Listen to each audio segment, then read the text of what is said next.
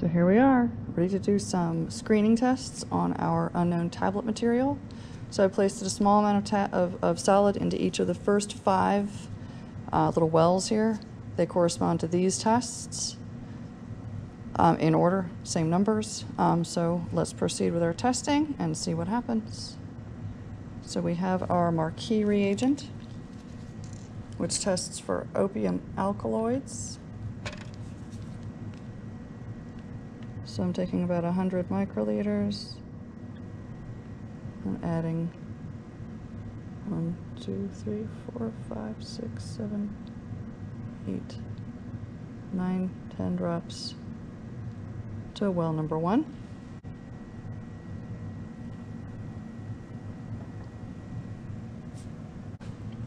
And there's a place for our waste. All right, so far so good. So that's for opium alkaloids. So apparently, right now, that doesn't appear to have any opium alkaloids. So number 2 is cobalt thiocyanate. We may also need some of our stannous chloride. Let me shake that up. I'm sure that looked crazy on the camera.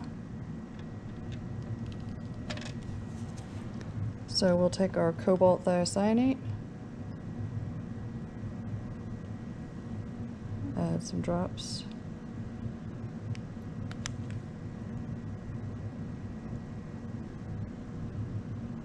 To number 2.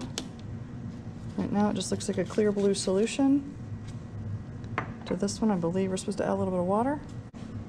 And we'll add a little bit of water to our solution. All right, so again we're looking for a blue precipitate.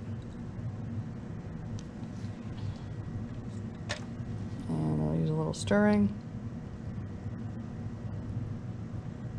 I don't see a blue precipitate. We'll even try a little stirring over here. Oh, and by the way, aspirin actually turns red after about 15 minutes. The marquee reagent.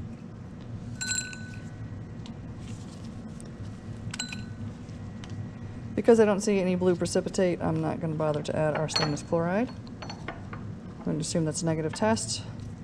Our DMAB, I believe, testing for LSD. So we'll take a small amount of this solution, add it here. I don't see any significant color change, at least not yet. And our cobalt acetate, which although we know it's supposed to indicate, barbiturates, we didn't have much luck when we actually had barbiturates, known barbiturates in our samples. So we got our cobalt acetate.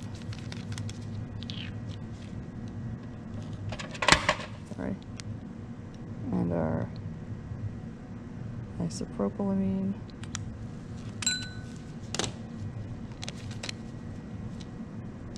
And last we have our Meeks reagent, which does decompose with age.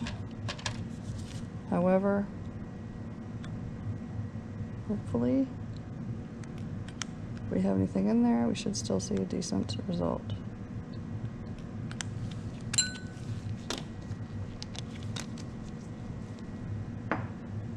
All right, so there is our final result for our color tests. I don't see anything significant. We do have slight coloration in number 1. It hasn't been 15 minutes, and in 15 minutes I know that's supposed to turn red from acetylsalicylic acid, which we know is in our sample from the IR analysis. So it's still possible something was adulterated. We're going to give this a little bit more time because I know some of these reagents change colors over time. The Meeks in particular. However, use your own interpretation, so make sure to compare these directly to the tests that you guys did with the exemplars and with the solid unknowns from the punch bowl.